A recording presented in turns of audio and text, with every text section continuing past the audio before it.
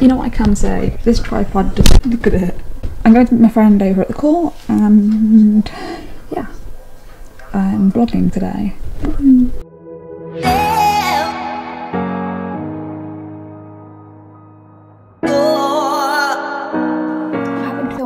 Because I've been actually really quickly get ready because apparently I just got a phone call from my friend saying that police turned up to escort her, which is not what she was told, and she's panicking, so I'm going out.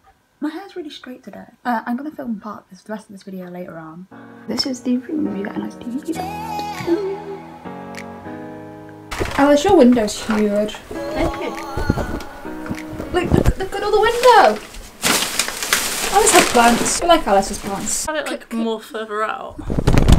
Yeah. My lens won't zoom any further out. If I do manual stuff, will it work better? Can we just appreciate the struggle we're having, Alice? Struggles! Yeah. And now we're using it.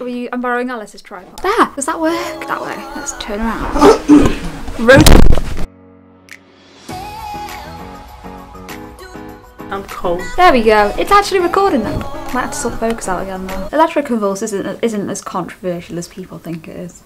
No, but I guess if you were like, there's so many things you've tried. Like when you've tried, I've been on every antidepressant now, including the one I'm on. There is no more I can try. I've been on every single one. Really? Old generation, new released. After this one, if this one doesn't work. I'm doing quotation marks because I've been on it before. There is no more medication to try that's antidepressant. How many are there? Oh god, there's a long list. You've tried that many? I've been on medication for like 5 years. Yeah. Not many of them have worked. I had really bad reactions to most of them. How do you think people should change their attitudes towards mental health, and how do you think they could improve the mental health system? Just wait up and better understanding. Honestly, better understanding could go a mile. Because I know like a lot of my family, funnily enough, are a bit like, oh well, you can just go for runs, you'll be fine, exercise, eat healthier. I'm like, yeah, that can help, but it's not gonna cure like fucking PTSD or anything, is it? I think people need a better understanding and to open their eyes and to not say mental illness has an age. Why are fireworks going off? It's not even dark. If it was dark, I'd understand. Because it's kind of Halloween. Happy Halloween, by the way. Oh yeah. It presents you with an imaginary pumpkin. Did you enjoy the pumpkin?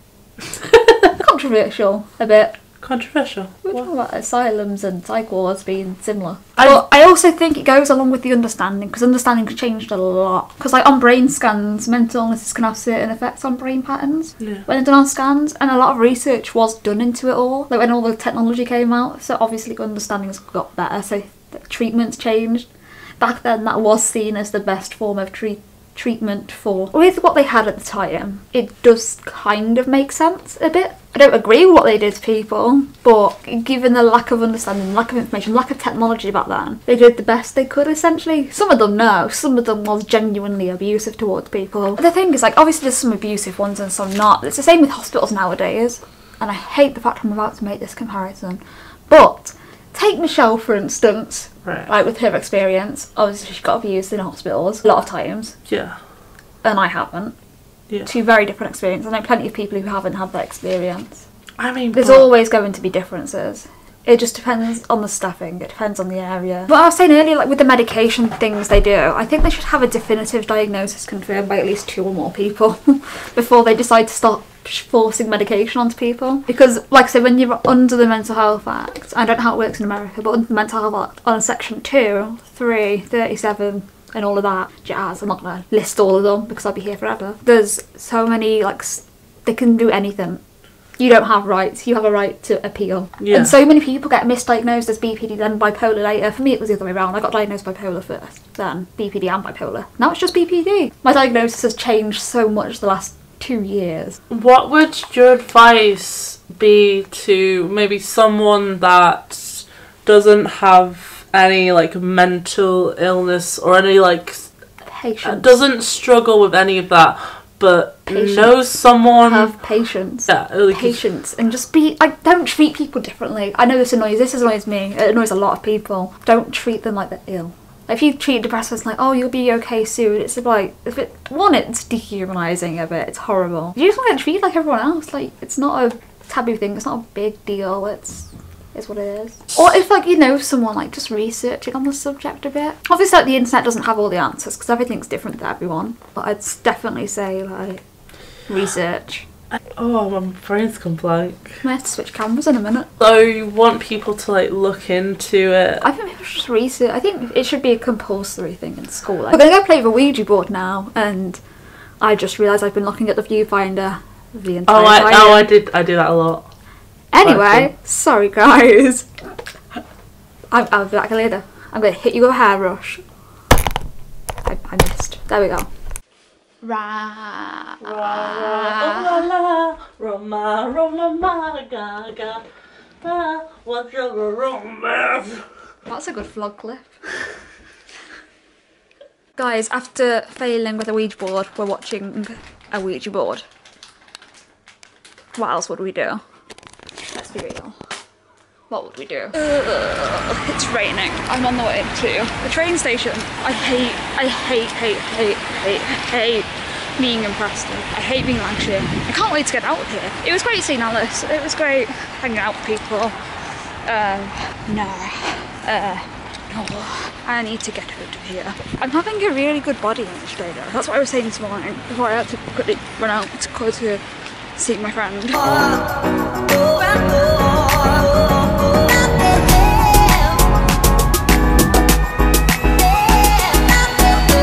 Welcome on board Virgin Trains. We'll be travelling to London Euston, calling at Nuneaton, Watford Junction.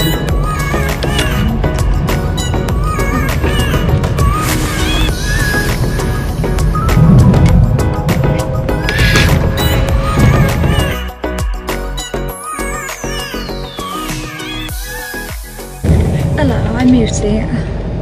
Literally, I've never been this angry about anything. I feel upset. I feel how am I supposed to react? I don't know. I don't know.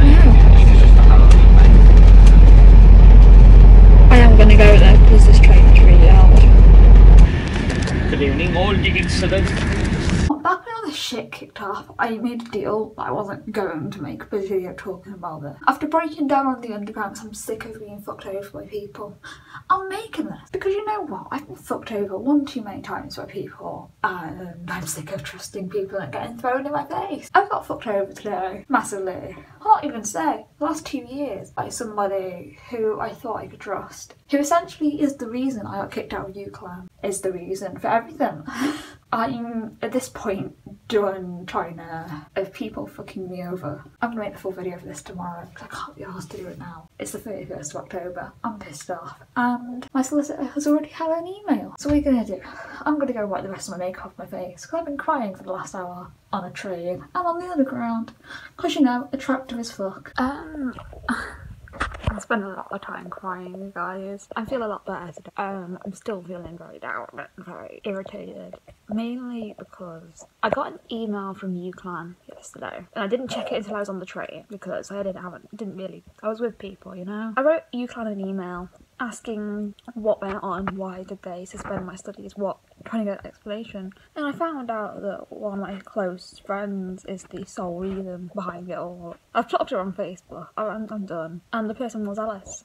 You saw Alice in this video, and I'm keeping that in because it's a good memory. It was a good time. As you know, I was in court earlier this year. I got accused of wasting police time. I don't know how the university accessed that information. Well, I didn't know. I know now how they got access to the information. It was because Alice contacted them. Despite the charges being dropped, I've had no apology from UCLan. Alice never told me that any of that was going on. She didn't even mention it to me. And I brought up yesterday the email and said, oh, you had a response. I said no. Checked it on the train. I was mad. I was honestly mad. And I'm going to call Serenity because Serenity will back me up with what I'm saying because Serenity is the one person I trust. I would call Serenity in any situation. Yeah, it really fucked me up yesterday. It fucked me up. Normally I get very upset and very emotional with things. I was wholeheartedly angry. Anger is not an emotion I feel very often. This situation did cause me a lot of anger because not only did she get me essentially kicked out of UCLan for something that didn't happen, she didn't even tell me. So you know what, to her, I am going to cut her out of my life. I've blocked her number. I've blocked her on Facebook. I don't want any contact with her, especially after that. And I'm going to insert the email now. I am I'm adding this clip in a day later because you couldn't hear me when I was on the train. So emotionally drained when I got in. I broke down crying on the underground because I'm so sick of being fucked with and fucked about with. And like, I'm gonna have to get my medication increased today because my anxiety is so bad. My trust in everyone's just fucking out the window because of her, because of what she's done to me again. And like I said, I'm just at the point now where I'm so sick of being fucked with. Normally, I try and keep this channel positive on the whole, but I'm also real with you guys, and this is a real situation. It's really happening. At UCAN, I had one friend. So yeah, no, I know exactly who it was and why it happened. And like I said, I don't even normally feel anger towards people or anything. I'm not a violent person, not an angry person. I was genuinely angry, and honestly, if I had read that email when I'd been here for that, I would have got up and left.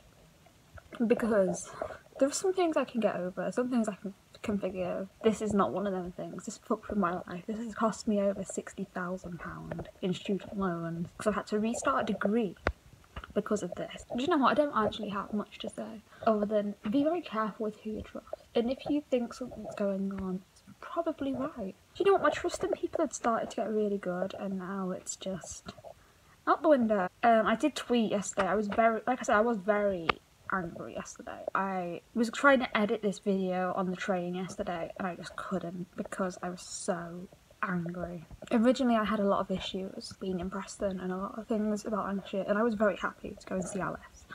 Right, it was nice to see her. And then I read that email and I was like, she lied to my face. Like, she knew she did that. She knew she was the reason. And I spoke to her about this yesterday. Literally spoke to her about it, and she didn't even mention it. If she'd have mentioned it, I'd have had a very different outlook on it. But it's literally fucked up my life. And it's literally fucked with everything. And to her, why? Just fucking why? That's fucking wrong. Unless I live there, I can deal with it. But to Alice, honestly, why? In fairness, it doesn't surprise me. Is that bad? It doesn't surprise me that she was the reason, because she hangs around with a load of people who slag me off constantly. So, you know what, it doesn't surprise me. And looking at it, that's a really bad mistake to make. Hanging around with someone who is friends with people who slag you off. That being said, I hope you're doing amazing, and like I said, links is always in the description down below. If you're new here, hit the subscribe button, because I make new videos pretty much every day. Live streams are every Monday, and occasionally on weekends. Don't mind, I'll see you guys later. Peace. That was the end bit again. I need it to go black. Oh, if I didn't miss it. Oh. Right, me and Serenity are on the phone, and I'm going to quickly talk about how much this fucked me over yesterday. So, child, yeah, how much do you think it fucked me over last night? On a scale of 1 to 10, I would say about a 16. Yeah, I was emotional. I kept hanging up, trying to get comfortable, and then calling you again. It's the fact that if she didn't do what she did, you wouldn't have you wouldn't have turned around and had the majority of the issues you've had over the past couple of years. Because that's how badly it was all fucking with you. She was fucking with you because where she got the police involved, it made things worse. I didn't even know what to think. I'm still massively fucked over by it. Like, it's still like... It's literally... Have you ever heard me that, like, angry? No, you are proper pissed off. Oh yeah. Like... When I read you that email when I got on the train... Yeah. What was your first response? What was your first reaction? My first reaction was, and I literally said this to you, kind of glad for your sake that you weren't with her when you found out. I'm going to stop the recording, but Serenity's links will be in the description. Thank you for being a supportive friend, girlfriend. You know what I mean. Fucking hell. Yeah. You know what I mean. You tired? No. Angry? Yeah, and depressed. Upset. And, yeah. Bye, camera. By the way, Alice is a cunt.